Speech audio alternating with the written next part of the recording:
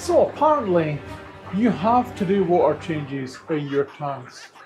And apparently guys, you have to feed them specific powders and foods to get them to grow and reproduce in your tank. And guess what? I do neither of those things, and I have bazillions of shrimp, right? So if you're interested in how I do it, keep on watching.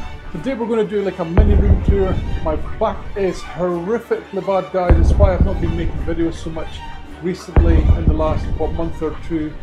But it's getting a little bit better now to the point where I'm actually able to sit up like this and not be in excruciating pain, because I have been for a while. And yeah, let's get on with this and I'll show you what I've got. Alright guys, so I'm going to show you my shrimp. I'm going to show you probably just a couple of levels on each rack here, because yeah, my back, as I said, is quite bad. I'm actually sitting on a tiny little stool and I'm actually finding that it's helping quite a bit. So let me turn the camera around and we'll look at the bottom rack first, and then we'll go up the shelves and we'll see what else there is. But I think today guys, we'll probably do 1 or 2 levels, and it will just show you that the way the I breed shrimp actually works. So let's have a little look. Let's have a little look. Alright, so let's start from the left. Let me zoom in. These are my culls on this side. You can see them, aren't they lovely? Guys, I'll actually put up some macro footage as well, so you're not just seeing them from afar. But yeah, but this is my cull tank over this side. And yeah, this tank has evolved quite a lot. Let me just show you the tank as well, because all my tanks have kind of changed a little bit, and you will see why. Look. Right, so I've removed probably 99.9% of the Java moss, and I've removed nearly all the floating plants. I'm gradually trying to get rid of the duckweed, but you know what it's like. And what I'm finding, guys, is the more that I do this, I'm actually getting way more biofilm in the glass and way more algae. Right, so you have to remember that biofilm and algae make up about 70% of shrimp's diet. So this is what you want to feed them. This is what you want to feed them. Right, so on the bottom here, you can see the cryptocornea. I didn't want to rip out the cryptocornea here in the bottom, but you can see the basic setup. These are soft water shrimp, so this is an active soil. The pH is around about 5.5. And yeah, this tank is just, it looks awesome.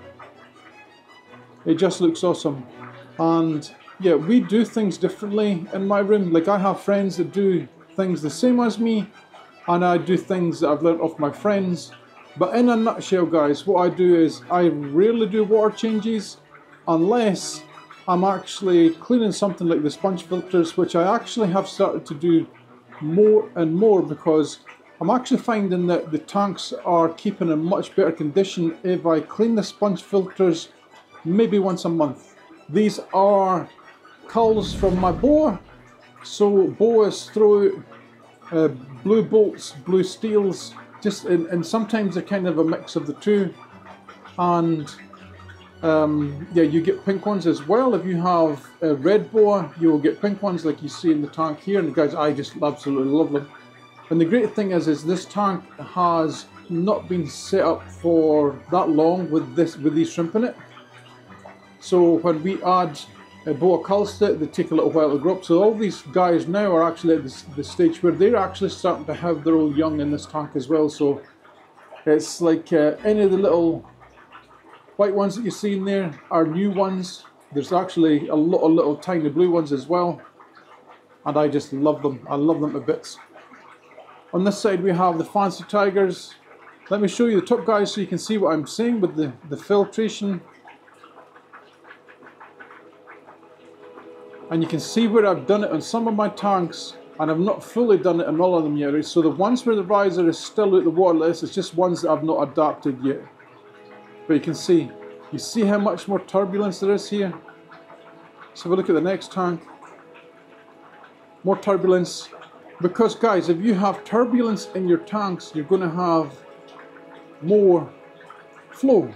It's just common sense. You're going to have more water flow. Right, so more water flow equals a cleaner tank, in my opinion. I don't mean to the point where It's extreme turbulence. But you can see the shrimp here. Do they look happy enough?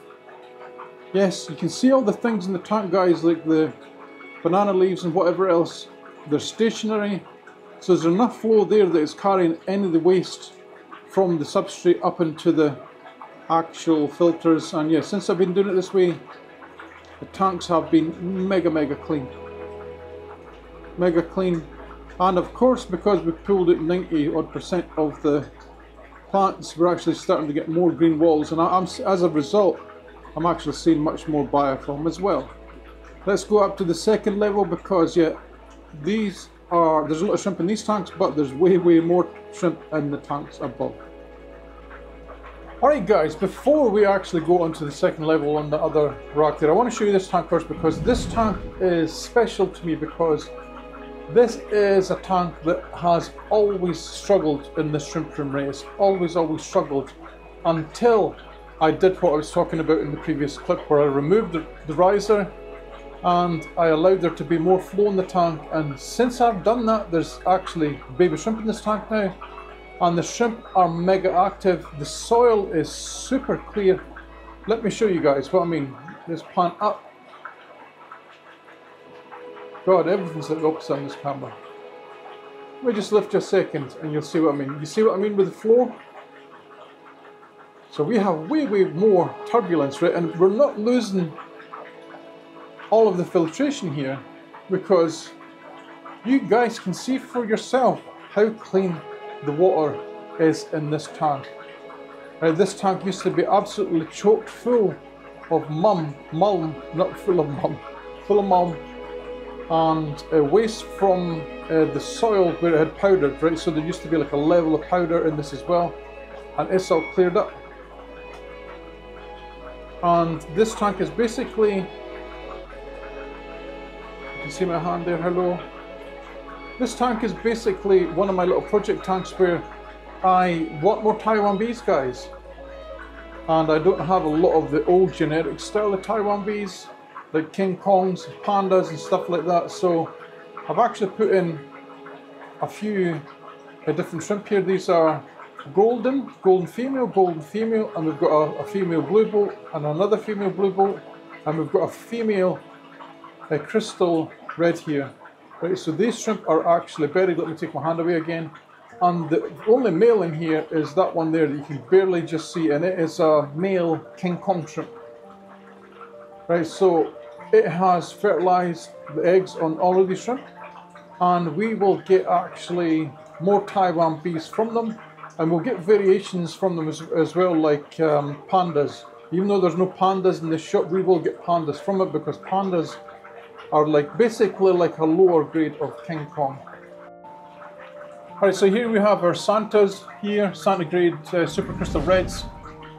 And yeah, this tank is doing okay. This is one of the ones, guys, where I'm refusing to give up. This used to be a really big colony, like thousands of shrimp in this tank, and I'm refusing to give up until I actually understand what's happening in the tank, why the numbers reduce to a certain level, and why there's in general less baby shrimp raised. So this tank is treated the same as the others. It has the same with the filtration. It's been modified up the top here.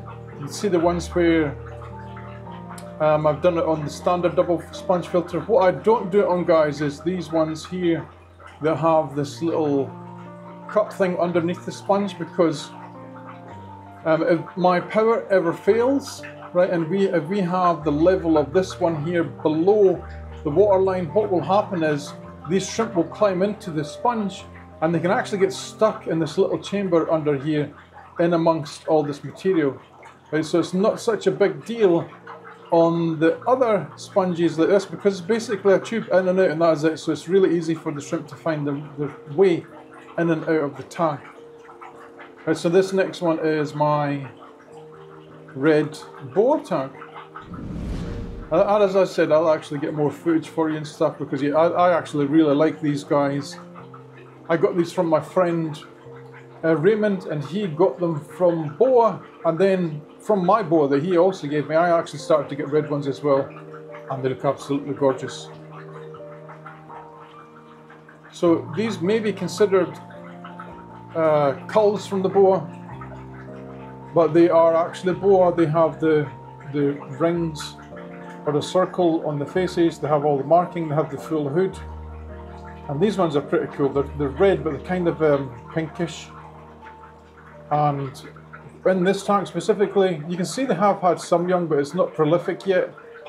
But yeah, when you see all my other tanks, all it is, guys, is you put shrimp in the tank and then it's a waiting game until they breed. And then when you have a lot of shrimp, there is more and more shrimp coming faster and faster. So that's where this tank is here, where there's not so many shrimp, so it takes a little while to build up the numbers. Let me move you to the next tank. Alright, so this is the next tank. This is a Galaxy fishbone tank. Galaxy, I was going to say pinto, I actually can't see any pintos in this tank. So there's mostly Galaxy fishbones, and most of these will have come from my boa, so you will actually see some of them that look like messy boa as well. But yeah, I thought I would show you the tank from this kind of distance out first, so you can see what I'm seeing with this turbulent water, guys. You can see it's like a theme in all my tanks now. A little bit turbulent water, a real lack of floating plants, a little bit moss here and there, and we have leaves. Because yeah, apart from making this video, right, I have basically I only feed my tanks a solid food for the camera nowadays. So yeah, these guys probably would have got solid food like a month ago or something, but in general I do the biofilm method on the leaves, and you can see for yourself, guys, that you know, you don't need fancy foods or whatever else to breed shrimp. You don't. It's that simple. Does it help in circumstances? Can it help? Yes. But what I'm trying to say to you guys is, you look at my method, you look at the way I do it, no water changes, I don't feed any commercial foods, I only really put in banana leaves, and yep, it works. It just works. So a lot of these shrimp are smaller in here because yeah, there's a lot of them. Lots of different grades of red ones, pink ones. I can actually see some boa in here.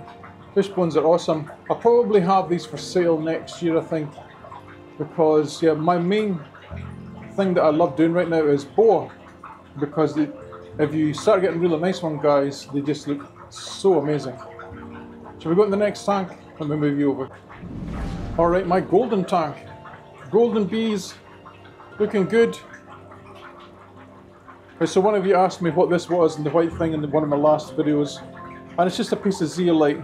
The zeolite helps to take out bad things, impurities in the water. I don't have an awful lot of it in my tanks. I just like to put the odd bit in now and again. Same theme again. You can see here, banana leaves. So I typically will add something this size to my tank once every 2 weeks now, guys. Not every week like you maybe saw me do before, because you can see if you keep on adding them every week, you just end up with a build-up of a lot of leaves in the tank. And yeah, you don't want too many leaves. So let me zoom out a little bit and you can have a look at this tank just so you can see how this compares to the other one next to it. Almost the same, slightly different filtration. This is 2 double sponges. We have the ADA Amazonia tropical plant soil mix in the base. That's what all my tanks are. Some of them are only tropical plant soil, so the next tank I'm going to show you is only tropical plant soil, and it's good that I show you it, guys, because it will show you that you can still breed a ton of shrimp on soils that are very common. Right? So let me just show you this here. Sodium oxidators. I always forget to fill them up, guys, but when I do, I tend to do it because yeah, I'm a great believer in the more oxygen in the water, the better it is for the shrimp. Alright, same theme again here, exactly the same theme. We have 2 double sponges at the back, and we have, in this one, we have only one that's doing the turbulence thing. You can see here it's not as turbulent, but I don't want to take the riser off of this one, because it has the chamber underneath the sponges, and I said to you before, I reckon it will be a death trap, so yeah, I'm not going to take it off.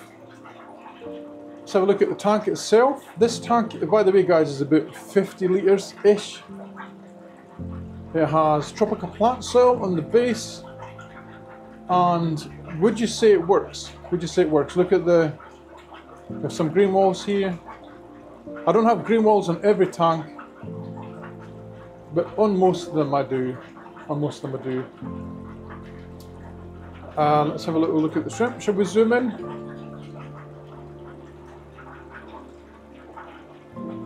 Would you say the soil works? I would say it does.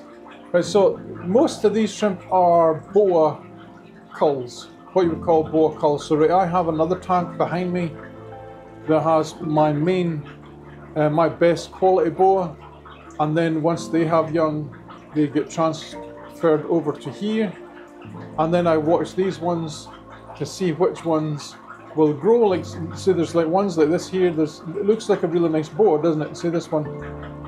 But it has a marking on its cheek that I don't really like so much. It's like a boomerang marking, and I noticed, guys, before that I got lazy and I didn't remove that boomerang marking shrimp, and yeah, it is actually on a lot of the boa, and I want my boa to be like very high quality boa, so I want them to be ones that have very large circular face spots on the cheeks and the head. Right, so I do have some like this, but to get them like this, you have to remove all the ones that are not what you want, if that makes sense. Right, so this one is a good example. That's actually quite a nice little boa here. This one, it has the circle in the cheek, and it has the little rocker thing over the top. Think of it like a piston with a rocker thing, guys, if you know what that is, if you're into engines. This is what you're looking for, right on the cheek. And yeah, this one probably shouldn't be in this tank as a cull, because I would say most of this tank is a cull. I take the best ones out of this tank, and I put them into a grow out tank upstairs, and yeah, they're enjoying their real life in here, they're breeding in here. As I said, no normal food normally, so these guys will get that food that you're seeing in here now probably once every month or two for the camera. If you're interested, well, it's actually Vin's food that I bought like a year ago. Right, let me show you, just let me show you so you can kind of know what I mean with all this stuff. What I mean. Right, so I bought a kilo, or was it 500? I think it was 500 grams.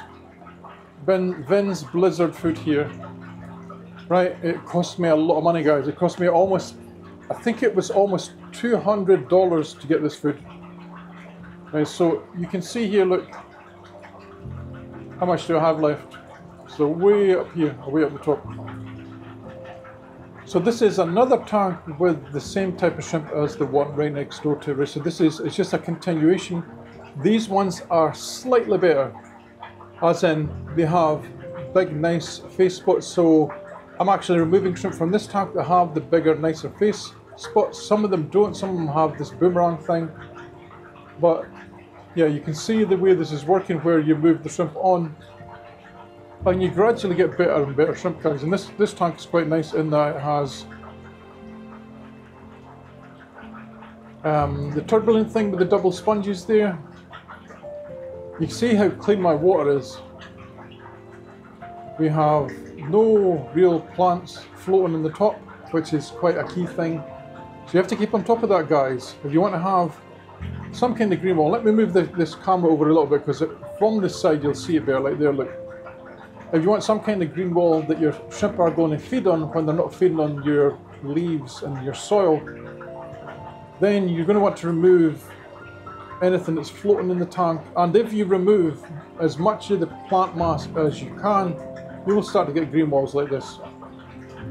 Right, and in my room I think my lights are on I think my lights are on something like 6 hours a day. So they're not even on that long, and I'm getting some nice growth like this. And that's a big ball of Sawasatang growing in the middle. It's going to make a comeback. Have you seen it? My tanks, look. Sawasatang is coming back.